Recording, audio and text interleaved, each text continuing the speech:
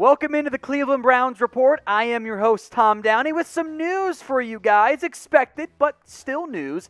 The Cleveland Browns have officially signed fourth-round rookie James Hudson to his rookie contract. Now, in general, these don't nearly mean what they used to, but I wanted to take the opportunity to also talk about Hudson and what role he might have with Cleveland. All these rookie contracts are scaled out. It's expected. There's really not much conversation you had, especially with these Day 3 players, but it is at least news technically. Now, the Browns made Hudson a fourth-round pick, number 110 overall, out of Cincinnati. He was a Bearcat who's actually from Toledo, played at Michigan as well, so there's plenty of a local flair involved here for Cleveland. Now, my expectation for Hudson, who I very much liked coming out of Cincinnati, is that early on in Cleveland, he will compete for a backup offensive tackle role. With the way the offensive line, a good one, mind you, is constructed in Cleveland, Hudson's not expected to play really at all in year one. Chris Hubbard's probably over him as offensive tackle number 3.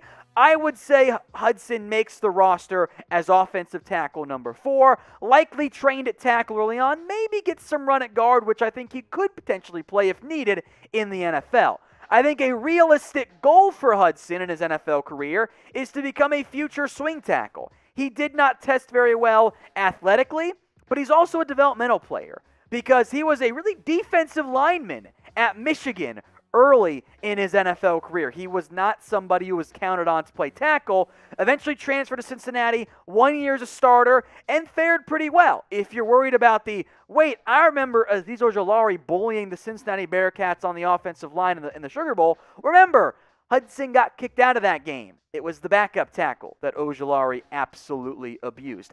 I actually rated Hudson higher than where he went. He was almost a top 100 player for me. I had a 3rd/4th round grade on him. I loved the pick by the Browns. One of several that they made that, simply put, I thought was awesome. I thought the Browns once again crushed this year's NFL draft. I thought getting Hudson out to the top 100 as a potential good swing tackle, something very tough to come by in the NFL when you look around the league, was a valuable pickup there. Not my favorite pick, that was Jeremiah Owusu-Koramoah, but I did like the selection of Hudson in round 4 out of Cincinnati. So we asked you this earlier, but you guys can do it again here.